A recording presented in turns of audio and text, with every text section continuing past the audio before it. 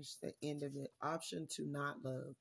So, you know, it's these people, the people, their option to not really love. These people are here just on, like, everyone. It's impossible for everyone to, like, just want to change and want to be good. Some people are going to be stuck in narcissism, and it's a lot of them that are on YouTube that are tarot card readers.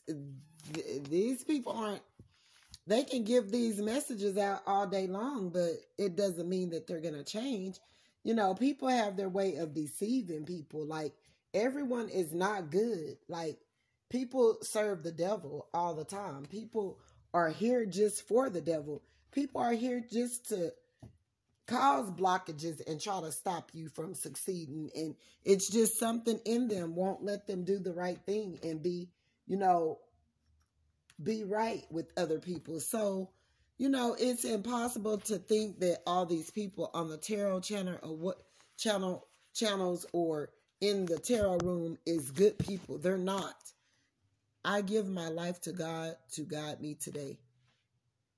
What would you have me do? Where would you have me go? What would you have me to say, and to whom?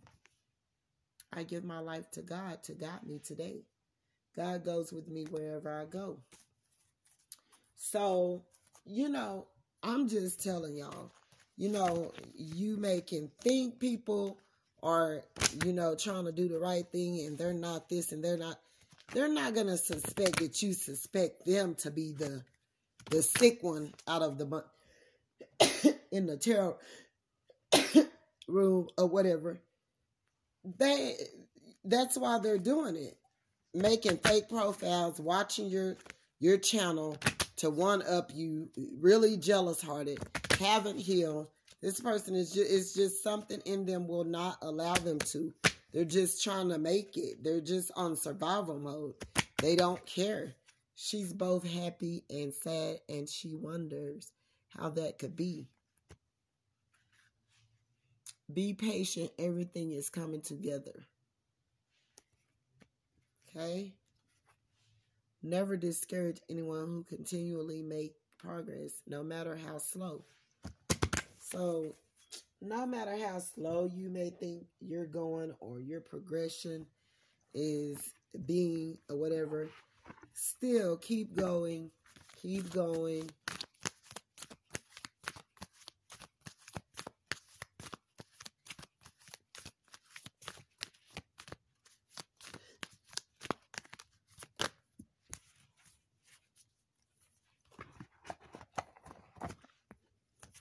Let's take this one. Khadijah, the mother of believers. I am spiritually and financially abundant. I provide heaven and earth for myself. So, see, y'all, abundance is coming, Khadijah. Khadijah, let me hurry up and read this. I have to go take my baby to school. Khadijah. Where is she at?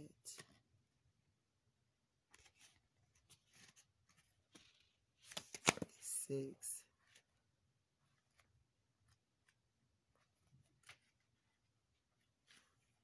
Okay, Khadijah, the mother of a believer. I am spiritually and financially abundant. I provide heaven and earth for myself. Who is she? Khadijah is the power we all possess to be aware of the spiritual realm and fully immersed in the material world. Khadijah bint Khuwaylid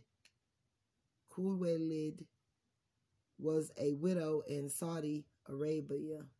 In the 6th century, she became a wealthy merchant who was deeply respected and known as Al-Tahara, the Pure One, or the Al-Kubra, the Great. Al-Kubra, the Great. It is said that with her wealth, she fed the poor, provided for her children from her first 2 marriages, and took care of her extended family. Khadijah had a dream shortly after hiring a young merchant named Muhammad to work for her. In the dream, the sun descended into her courtyard, fully illuminating her home. Her cousin told her that this meant that the prophet would soon grace her doorstep. She realized that her new employee, Muhammad, was the prophet, and she asked him to marry her. They were married for 25 years. She is regarded as one of the most important female figures in the Islam, followed by her daughter with the prophet, Fatima. It is said that when Muhammad told Khadijah about his first revelation from the angel of Gabriel in the cave of Hira, she was the first person to convert to Islam. Muhammad remarried after Khadijah's death, but was never closer to a subsequent wife than he had been with her. She was his constant confidante and partner. There's an ancient narrative and a destructive misunderstanding that if we are going to be spiritual, then we have to renounce the material world. The body, however, is the soul's chance to be here. So a healthy relationship to the material world is crucial and integral to reaching our spiritual potential. Khadijah presents the power and importance of knowing we can provide for oneself. This power gives us roots and confidence and allows us to create relationships from a place of interdependence rather than codependence. We can cultivate the capacity we have to create more and more freedom for ourselves, and we can make choice for our life based on truth, not just on survival. There's also a false idea about when true love will find us and how. Khadijah liberates us from fairy tales that we need to be saved or supported or provided for by our life partner. Khadijah provided for the prophet, and her older age, significant status in the community made her more attractive, not less. She was a middle-aged businesswoman and single mom. She was ripe with resources and ripened with opportunities to love. Living into her true power and purpose does not make us less eligible. Khadijah reminds us that there is no linear timetable that eliminates us from having the sun descend in our courtyard. She lets us remember that we are worthy of the abundance measured in gold and abundance measured in depths of our love. Soul voice, meditation. Do I feel worthy of abundance? Intention. I am spiritually and financially abundant. I provide heaven and earth for myself. In the name of Jesus. So they worked around with, that Islam and all of that.